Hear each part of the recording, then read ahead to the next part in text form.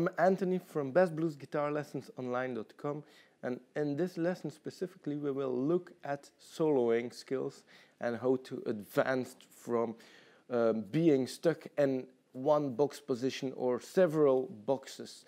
And a lot of people get stuck playing these scales, and they play in these little boxes, and even if they know other boxes, they stay stuck for years just playing in these little boxes. And of course this is a great way to start, but we need to liberate our guitar soloing if we want to expand and if we want to play like the best guitarists. And if you watch blues guitarists that are pretty advanced, if you watch them play, they never go about staying stuck in one of these positions. They always try to incorporate other things like this.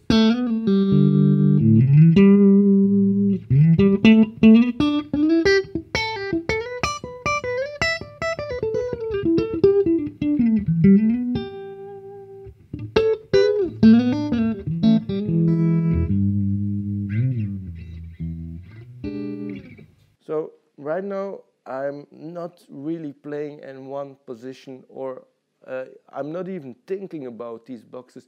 I'm playing more horizontally. So what that means is I'm playing more on one string at a time, and then of course I'm shifting from string to string as well. So here I'm playing in the key of E minor pentatonic, but normally we would be playing in boxes like this. So this is the E note I'm starting on, then we have the G note, A note, the B note, and the D note. So these are the notes from the E minor pentatonic scale. But of course we can play those notes on one string also. So we have E, G, A, B, D, and of course the E again. So this is also E minor pentatonic, and we need to practice the scale also in this manner.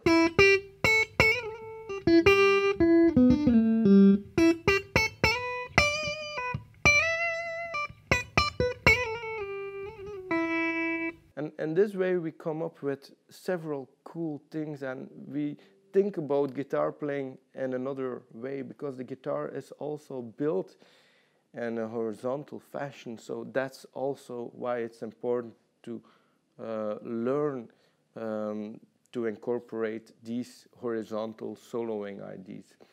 So this is the best tip I can give you to advance your blues guitar playing.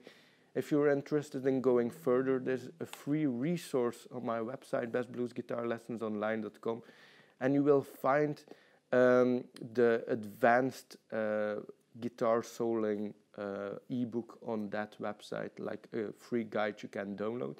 Also, there's an article about this method on the website, and you will find it through the link below this video.